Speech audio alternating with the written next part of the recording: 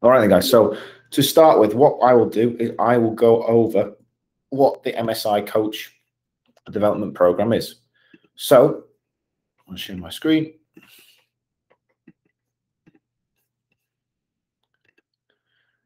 So the MSI Coach Development Program.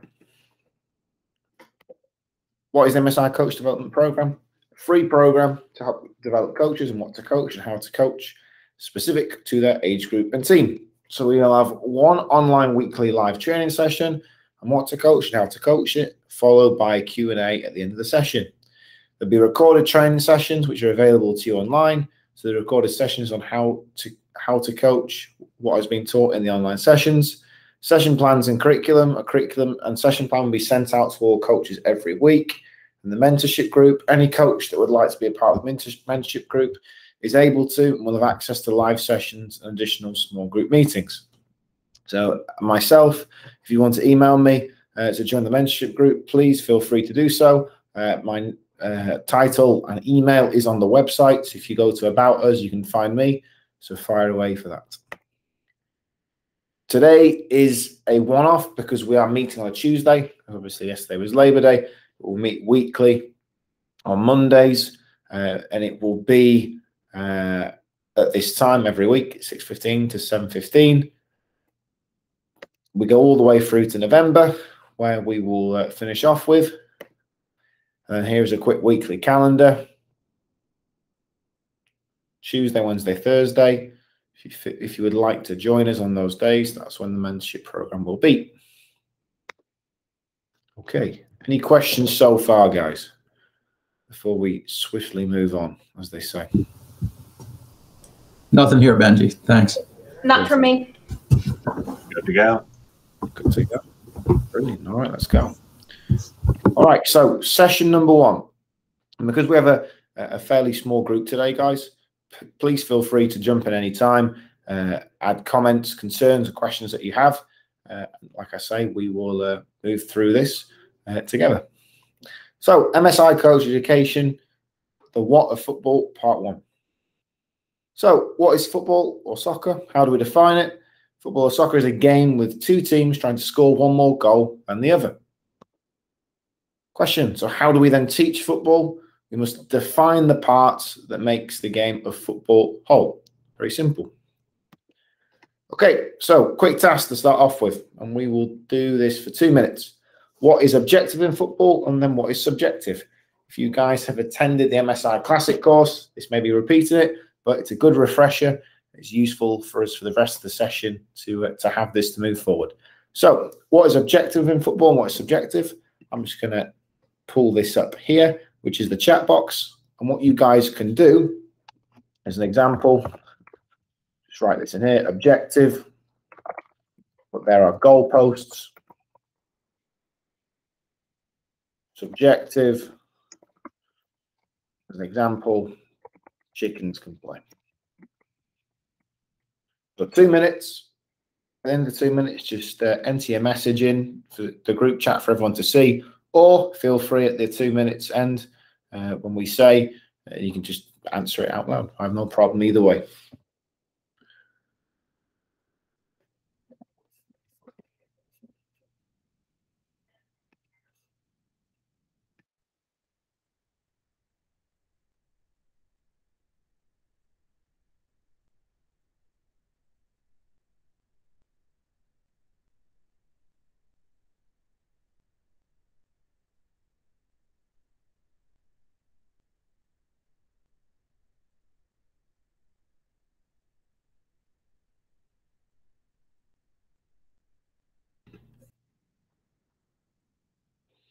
Yeah, absolutely. Objective field size, line markings. We are playing 8v8, 100%. It's a team sport, absolutely. Keep firing away in there, guys. Subjective penalties. Don't know about that one, Caroline. Could you be able to elaborate a little bit more on that, Caroline, with penalties? Either penalty kicks or being penalised for a foul? What did you mean by that? Sorry, I was thinking of just like if it's too rough, getting pushed or tripped or that type of penalty. Do you know what? That's a really good point, because the ref. You get me on a tangent talking about referees, but the referees and the referee association worldwide, they change the rules every year. So it is kind of subjective to your point about what is allowed versus what's not allowed. So I would, I think that's quite a good one, actually. I was going to say offsides. Well, VAR as well, but no, offside's pretty objective, but in the context of the game currently, it's a little between the lines, but it is objective, is offside. But so laws of the game would be very much objective. That's a good one, Mike. Subjective, winning is everything. I like that. Mark, players dribble, pass, and score with their feet. Yeah, very much so.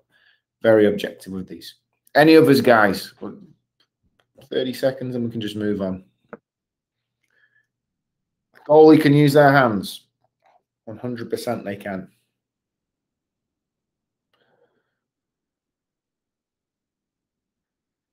All right, then. Let's keep moving forward. Okay, so reason for that exercise. For us to be able to teach football or soccer, we must be able to clearly define it. So the starting point of the game is game moments. So you can unmute yourselves for this, and then we can obviously chat about it as we go through. But do we agree that there are 4 game moments? This is objective: attacking, transitioning to defend, defending, and transitioning to attack. Thoughts, feelings, concerns? I agree, Benji. Yep. I'll buy that. Perfect. Okay. And it is obviously objective because these are moments that are clear. One team has the ball or one team doesn't have the ball. So one team is attacking and defending. And there are 2 moments when one team has either lost the ball or won the ball back. So these are 4 clear pillars for us to build how to teach within. Okay, so game principles. So building, creating for attacking, pressing and recovering for transitioning to defend, and then pressing and covering for defending, building and creating for transitioning to attack. Anybody have an idea or an area of input why we have structured it like this?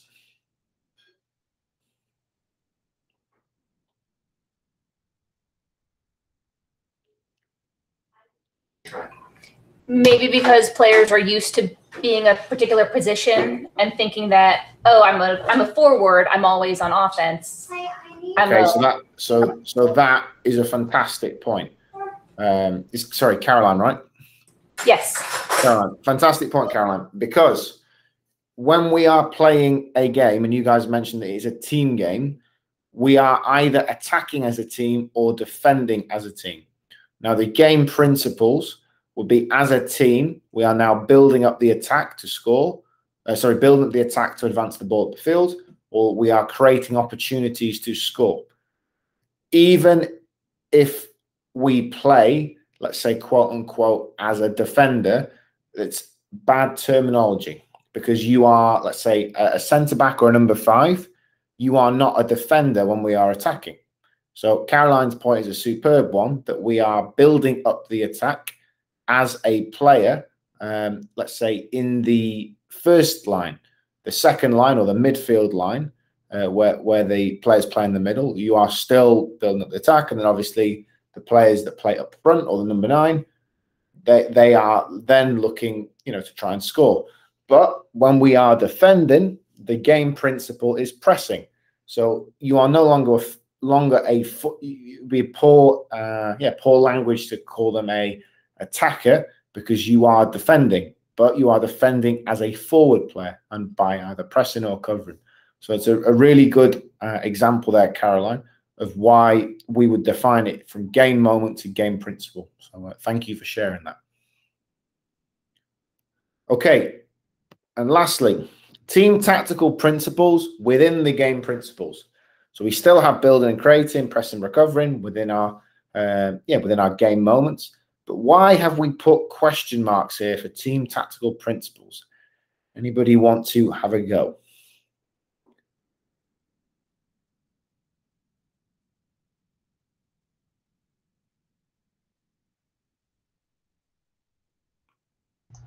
think about as a how.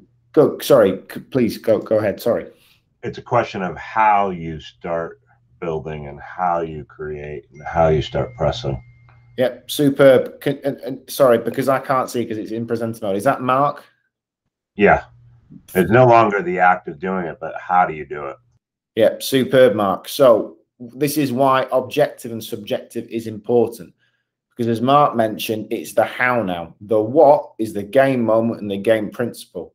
Now, how you do it is down to the subjective application of the coach.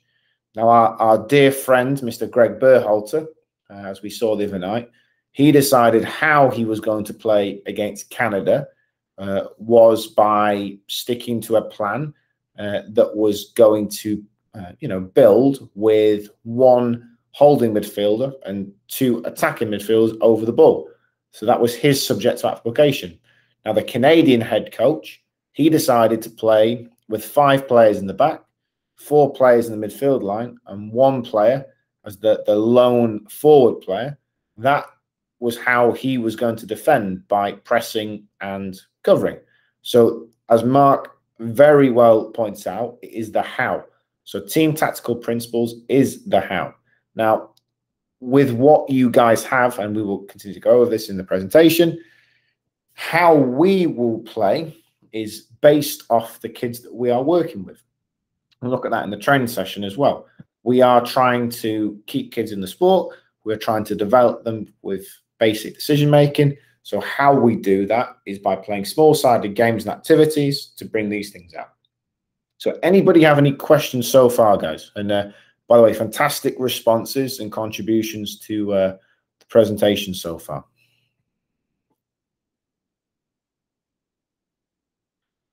If not, we will keep going. Okay, superb.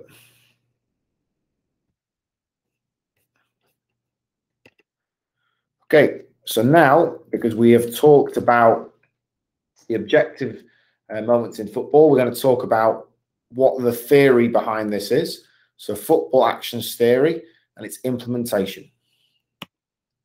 So game moment, game principle, team tactical principle. So football actions to occur, there must be a clear reference point on the principle and team tactical principle you are asking of the players. So the game moment is attacking, game principle will be building, the team tactical principle will be playing forward passes to break the opposition line. Now, communication. Communication is the interaction between the team and players and the opposition, and it's either verbal or non-verbal.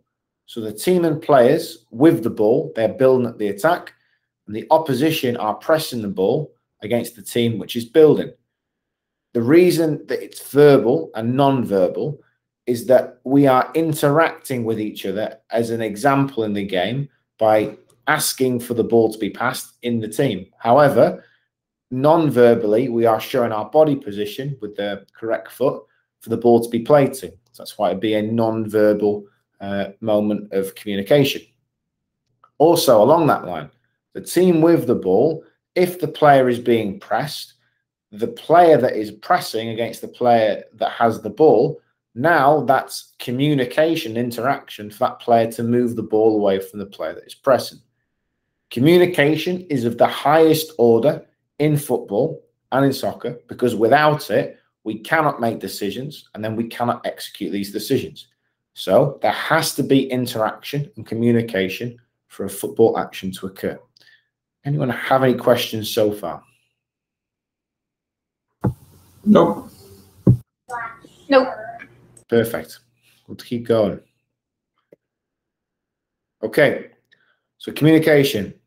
Who? Team and players. Against who? Opposition. Okay. Decision making. So how to carry out the tactic based on the given communication. So the game moment is attacking. The game principle is building. Team tactical principle, build away from our goal. Play forwards to break the lines of pressure. If we cannot play forwards to break the lines, move the ball until we recognize the cue to do so. So let's look at a quick clip of decision making.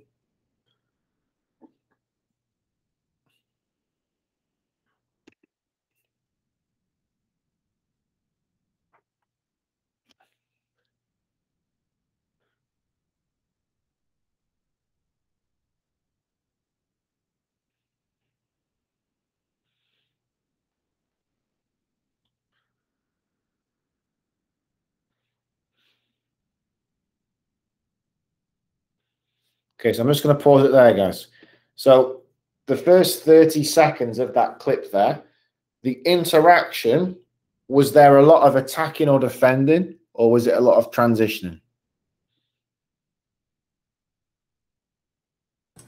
Transitioning. Yep, correct. And why was that, Caroline?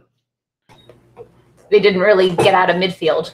Yeah, and the ball They was were trying to bobbling. decide how to get out of midfield. Yeah, precisely. Ball was bobbling and bouncing, didn't really know how. No space, no time. There was no clear control of the ball. So Man City did very well from transitioning to defend to now attacking. Now, we talked about game moments there, but then it wasn't really attacking or defending, it was transitioning. Now, my question is, how are Man City set up and how are Tottenham set up? So what are the game principles that you think are going to occur now?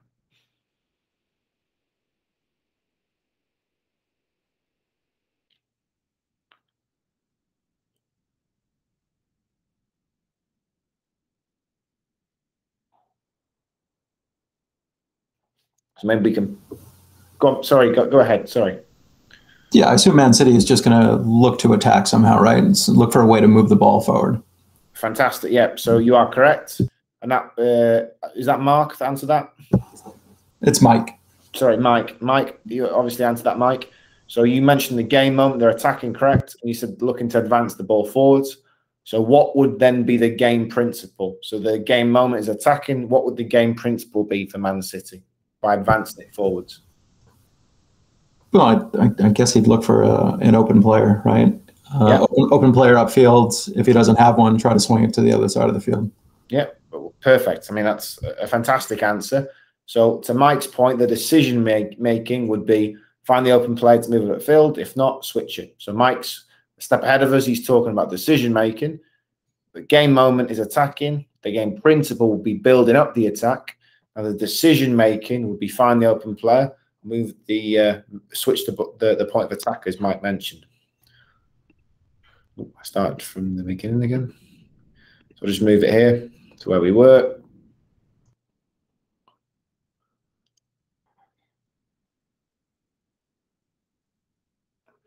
So there you go, Mike. Couldn't move it to the open player. They've switched the ball. Now they're trying to advance it up the field again.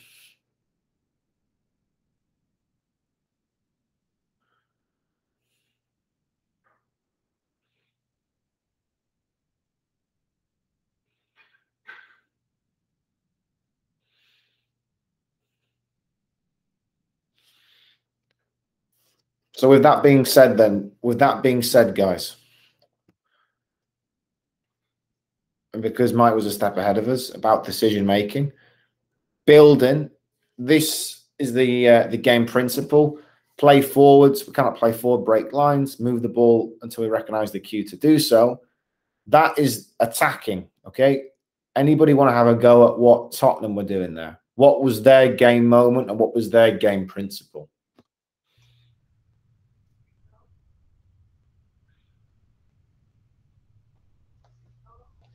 Cover all the players and shift left and right accordingly. They only left one guy open at the very, very top.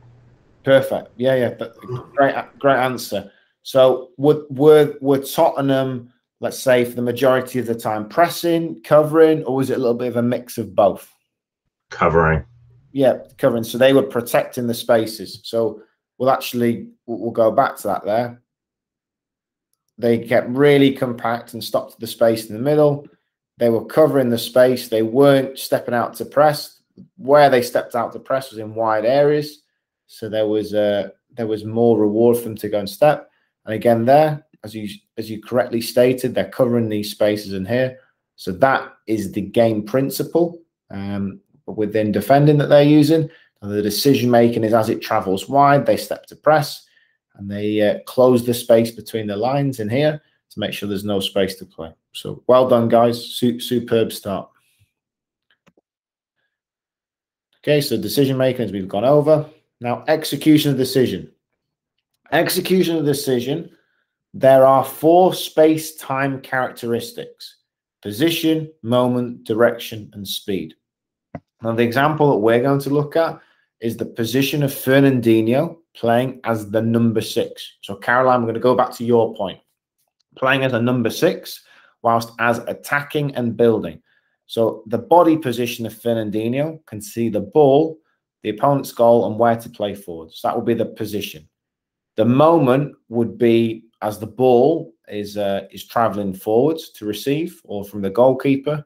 The direction, how he's going to receive, is going to be forwards, and the speed, we would hope it would be as quickly as possible. So let's watch this clip.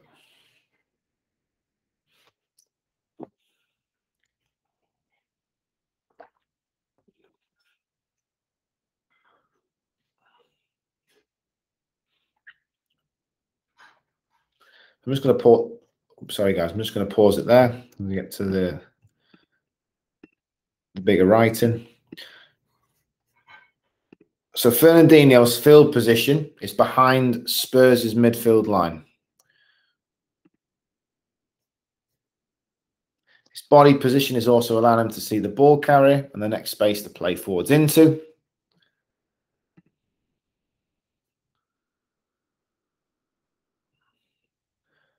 Because he does such a successful job at that, he's then able to play forwards. So how he executes his decision is based off his position, the moment to receive the ball, the direction, and the speed. Okay. Okay, so execution of decision, position, moment, direction, and speed. All right, guys, perfect. Anyone have any questions about that before we move on? Yeah, I've got a question, and admittedly, it's been 20 years since I was playing soccer. I don't remember learning with sort of this terminology. Is this more just for us as a coaches to understanding, or are you expecting us to be teaching the kids these terms and sort of this? No, so this is purely for the coach, and the reason that we are breaking it down like this is to be able to have a foundation to be able to coach with. The reason it will make more sense when we go into the session, Caroline, okay, is that we always will refer back to communication, decision making, and then execution of decision. So now, to answer your question, we will look at the building session that you guys will either be starting this week or already started. As a quick question to the group, have you guys ran any of these training sessions yet, or gone over them with your teams? Yeah, we did last Friday. We had our first session. Perfect. No, we got hit by Ida. Yeah, not yet. We have our first practice tomorrow. Okay, super. So this is good. So obviously we can go over this for tomorrow. Then, Caroline, had you carried this out with your team? If not, it's completely okay. We tried. It was. I think the first drill went better. The second one was a little chaotic. Okay, good. Now that's good. You've said that, Caroline, because that is something that that should make sense and for a specific reason. So obviously the first stage, play. How did you guys do? How did your guys do with play, Caroline? What did you do for play? Did you do 2 groups, 1 group? How did you do it? The first one we did everyone, and then as kids kind of showed up, we threw them into the mix. Awesome. And how did it go? Great. I think they were all just having fun running around. Perfect. Awesome. Most important thing, that's fantastic. Okay, so the next stage, the 2v1 activity. So Caroline, if you don't mind, I'll keep using you because obviously you've done it. How did it go, and how did you find the activity for the kids within 2v1? We didn't do a 2v1. Okay, what did you guys do? We did the 2 drills that you showed us at the at Julius West. Okay, perfect. No problem. That's fine. That works. What age group do you have, Caroline? I've got 8-year-olds, 3rd grade. Oh, okay, perfect. That's fine. Yeah, well, that would make sense then. That's great. So what we'll do, though, obviously, because this is with 4th grade and above, we can still go through this. With 2v1, though, and this is a question to all you guys. Why is 2v1, and we have the communication there, 2 players versus 1 player. Why may this be more successful than, let's say, 3v2 or 4v3? Any thoughts or feelings on that? Yeah, so the kids get more ball time, more touches. Yep. So more contact time with the ball, and there's more opportunities within 2v1 to make more what? More space. It's more space. Or so we talked about communication being obviously the highest order. So once they're communicating, interacting, they're going to make more what within 2v1? Stuff like that, right? So they're going to ask you when you're good at the board, cover one eye. So decisions, right? So because the decisions are based off the communication interaction, they're going to make more of them because there's less players, there's less interaction.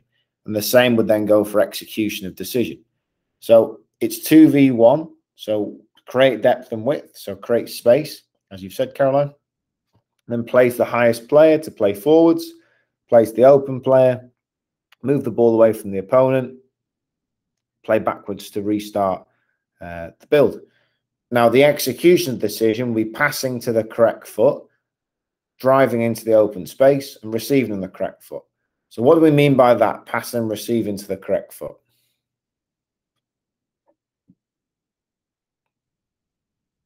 Anyone can have a go.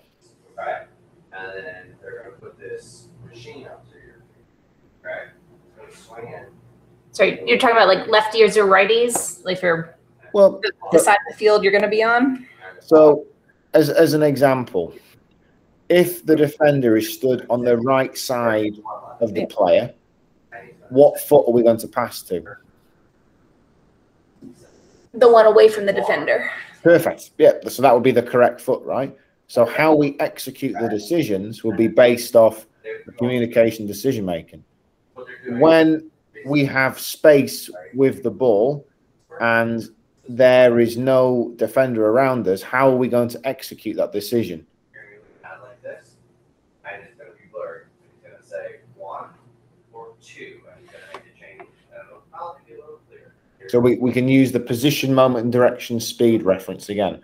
So there's lots of space. There's no defender. The goal's in front of us. So the position, we're in front of goal. The moment we want to go and score, the direction will be where? To goal. To goal. And then the speed would be at what? As fast as you can dribble. Fast as you can dribble. Perfect. So based off the communication, decision making, and then the execution, this is how a logical order is then established within, let's say, this 2v1 activity. Anyone have any questions so far on the activity in general, guys?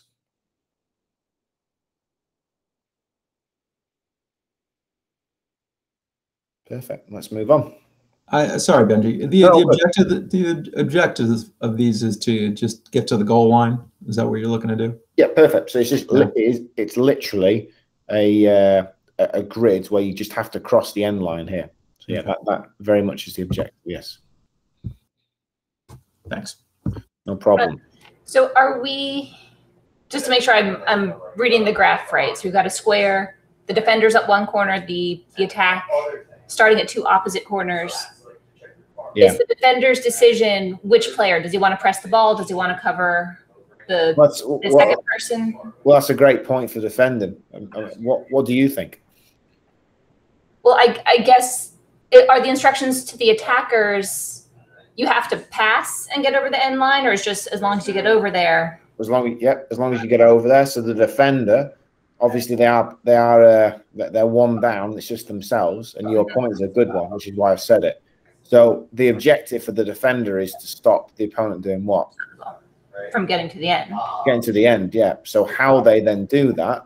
Well, if they just go and press the ball every time, what's going to happen? They'll pass. Which is pass, yeah. So maybe they have to defend the space, and it make it more difficult for the player with the ball. So it creates a problem indirectly for the defender, and you'll find that you'll maybe develop better defenders because they're always numbers down. So that's one where it could have an indirect effect for the defending team. Okay. Anyone else, guys?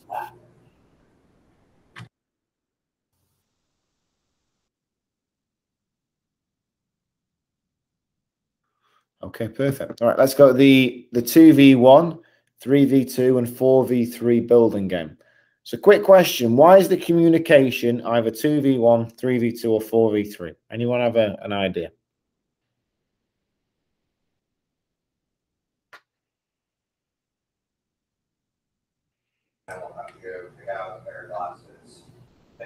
So the defenders have to communicate which player they've got, so you don't have two players marking up the same attacker and leaving someone open. So that's one. But why? And then build off that point, Caroline. So why is it also increasing the numbers for maybe building as well? What does that do for the team with the ball? Well, then they need to know who's open. So they correct. Yeah. Say, don't give it to me, or exactly. So then within the decision making, so we've created depth and we've created width. We are either going to place the highest player, play forwards. And if we can't do that, we want to play to the open player. So why does this increase the difficulty of it if we increase the communication? Well, if there's more people, then there's more people to listen to have to decide between. Yeah, and listen to and look at, right? So increased communication means more what? More decisions. More decisions to be made, exactly. And then there's there's lots of different ways of executing that decision. So based off that little reference we've created there, why would it be, let's say, a bad example or a bad training exercise to start off trying to teach 11v11 to kids that have little experience playing the game? Overload. Yeah, overload, exactly. So if we overload the players, well, that's not a problem. But if we overload them to a point where there's no comprehension, it's pointless. So then we would start layering it back. Well, they can't understand 11v11, maybe not even 9v9, 8v8, 7v7. Maybe we can teach the game at 4 versus 3 or 3 versus 2 or 2 versus 1. Now, let's say your players get really good at 2v1 quickly. How do you then overload them a little bit more? Go them to 3v2. 3v2, and they get really good at that, then 4v3. And then the same decisions and execution of decisions would then be used, but it'd be different off the given communication. So good stuff, guys. Well done. Any questions on that, the stage, the building game? Nope, makes sense. Nothing here. Perfect. Okay. So the next one, 4v3, 3v2, sorry, 4v3, 4v2, and then a 3v2 game again. This time, the activity is similar, but why have we done it the way that we've done it? Now, this is the question that you guys have answered already, but instead of making it 2v1, we've made it 3v2, 4v2, and 4v3. Now, the end goal or the end game for the players that are really starting to get it is still 4v3. But why has the exercise changed with going from 3v2 to 4v2?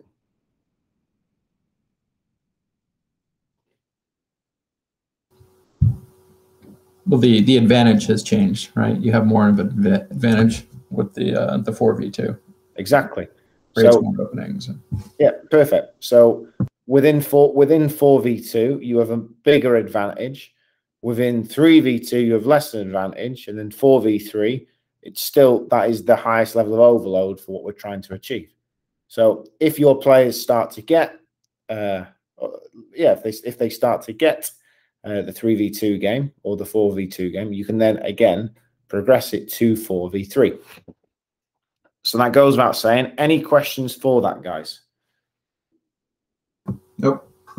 Perfect. Okay. And then the final phase, the game phase, this is where we evaluate the session and then see if the players achieve building up the attack. Okay, perfect. Anyone have any questions? I I think my question is just understanding the difference with the age groups, because I know I couldn't make the 5 o'clock session. Mhm. So what you've got over here is designed for the fourth grade and up. Yes. Is it yeah. different drills that I should have been doing with my third graders? Well, so with the third graders, we've based it from 1v1, 2v2, and 3v3. So that's where, and that's a good, reference again. 1v1, 2v2, 3v3. That is what first, second, and third grade can understand, right?